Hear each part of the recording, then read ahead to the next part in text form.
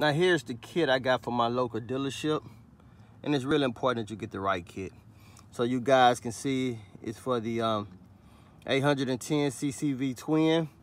It's for the R-Guard engine, and the one that is rated 28 horsepower. And it's also for the big block V twin, and for the 37 horsepower gross. So let's check out more and make sure everything is correct.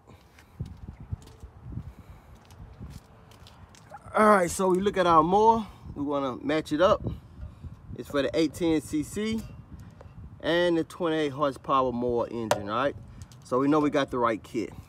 So let's open this up and see what kind of goodies do we have. All right, so we open it up. Get it on the side over here. All right, let's see what we got.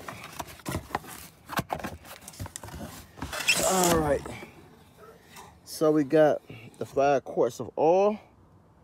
So we got that. Now we got the air filter. Now this air filter alone costs about 30 bucks. So it's just like they gave me this for free. All right, what else we got in here? All right, we got the spark plugs. Okay, we got the gas filter. And we got the oil filter. All right, so we got more goodies in here.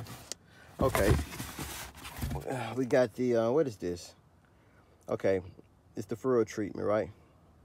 So it also came with this fluid treatment. So we'll get started on changing the oil. All right, guys, so we underneath the mower in the back by the mower, by the motor.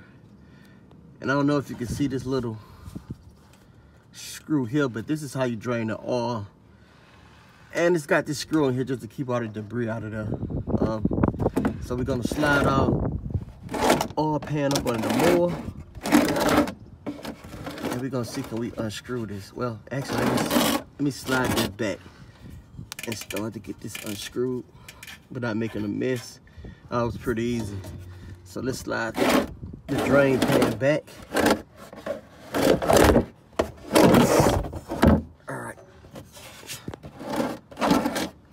And let's get this off here.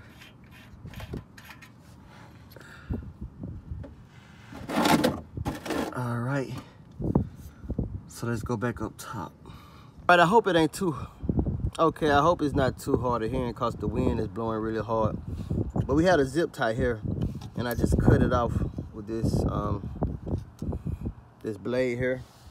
All right, so we want to turn this counterclockwise and take that off. And there's your filter. So we're gonna turn that the same exact way.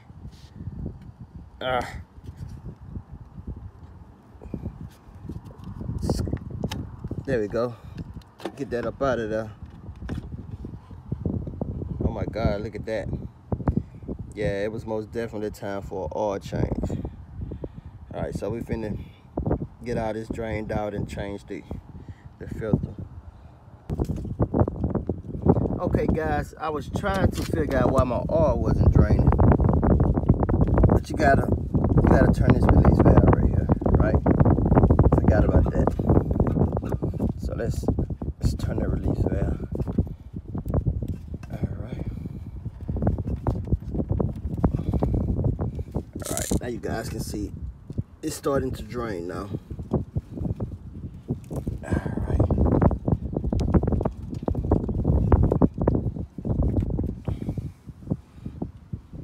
All right, so we're gonna get it a minute to drain all the way out. Okay, guys, you wanna get your screw back on, all right? To keep the little drips of oil from just dripping out. You just wanna get that hand tight. You don't wanna over tighten it. All right, so after that's done,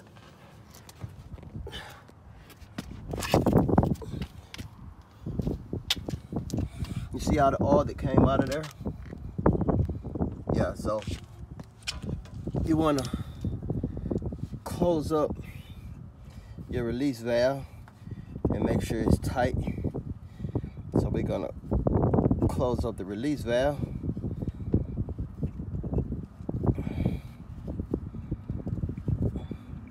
Make sure we get it hand tight. All right, we got that hand tight. You want to take a rag and you want to get all that dirt from around the rim. You don't want any of that getting into your oil. So it's just gonna wipe that off. All right.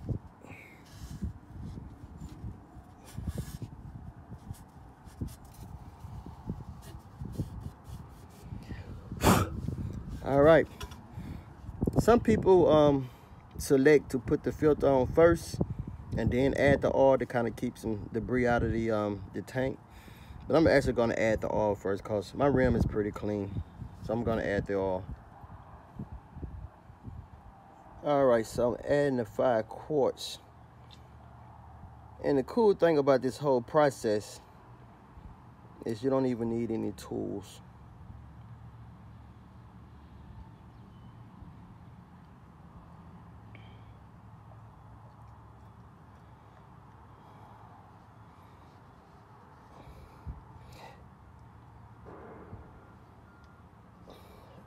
All right, so we got all that done.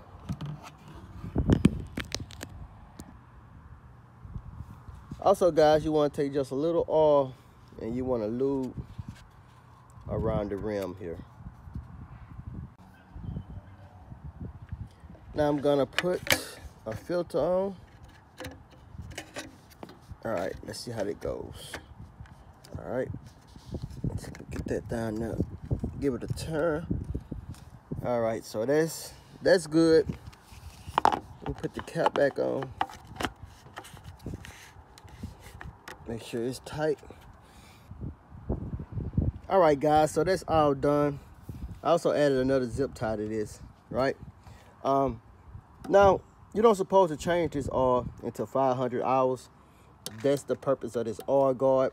And the other purpose for it is to keep the engine a lot cooler, right? But as you guys can see, I only have 317 hours on this board. But you know, you just get that gut feeling and say, hey, change the oil. So when I get that gut feeling, you know, I gotta act upon it. Now we'll go by changing the filter. So we got the clamps unhooked. You guys see how filthy that is right there. And we're just simply just gonna throw this away and install another one. All right, so we got the new air filter here. I'm just gonna put it on and turn it in place. Now, what did I do with that cap? Oh, here it goes. All right, so just take the cap, put it back on.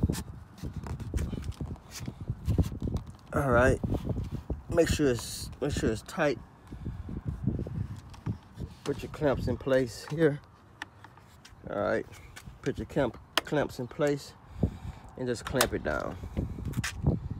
All right, as simple as that. Now you guys got to witness me do that from start to finish. All right, you come with Chris. Don't forget to subscribe to the channel.